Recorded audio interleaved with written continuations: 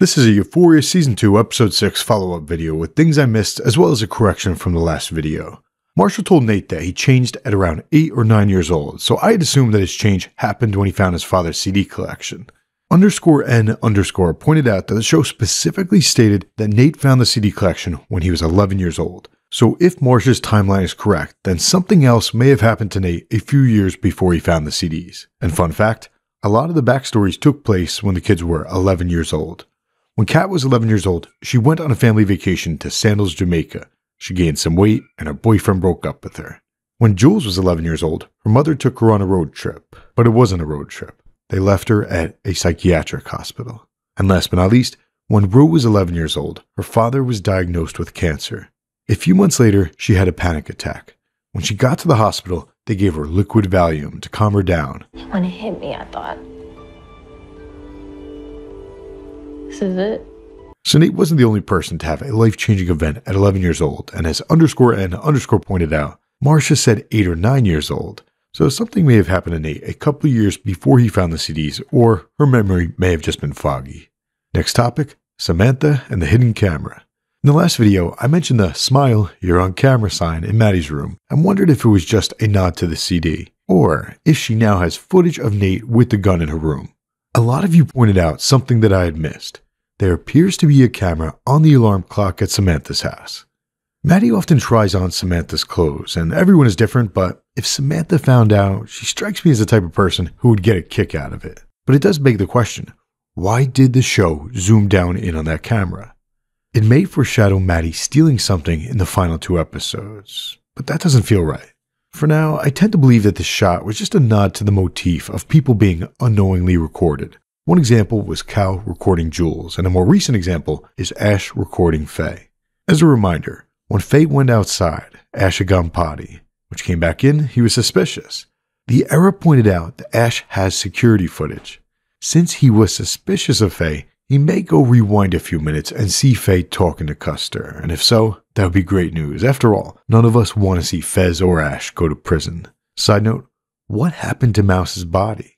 Jess believes that Fez buried it at the construction yard, and I can get behind this. Cal has been MIA, so who knows, maybe Cal will find the body. DJ Onyx noted that Samantha was in this episode, but the father was nowhere to be seen. He wonders if they are going to make a move on Maddie. Here's my stance on that.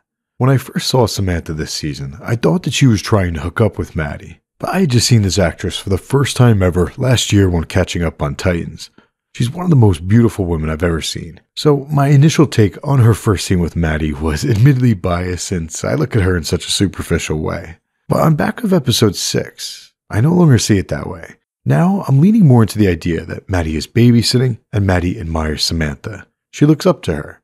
Since Samantha is a mother, I now believe that Samantha's arc plays into the idea of Maddie being pregnant.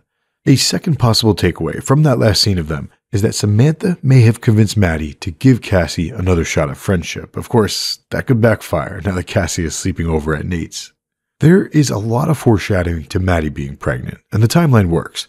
Nate stood up Cassie and went over to the babysitter's house at the end of episode 3 into the beginning of episode 4, so they may have hopped on the good foot and done the bad thing. But Jess pointed out that Cassie was pregnant in Nate's fever dream, so we should keep that on our radar as well. That may foreshadow Cassie being pregnant. And if she is, that could be a problem.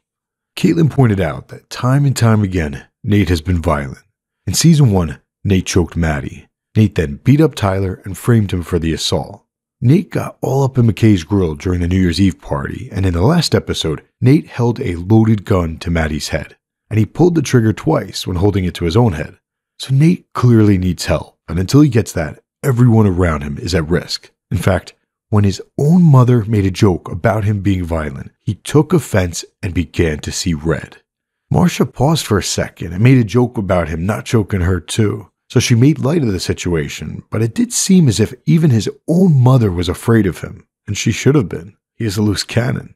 Now, Cassie is over there with him, and her entire support system is gone, so she is in a very dangerous situation, especially if it turns out that she is pregnant.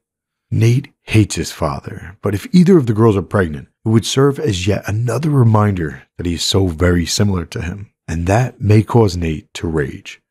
From a marketing perspective, I doubt that the show wants to lose a popular actress like Sydney Sweeney, but from a storytelling perspective, it's not far-fetched to think that Nate might harm or even kill one of them.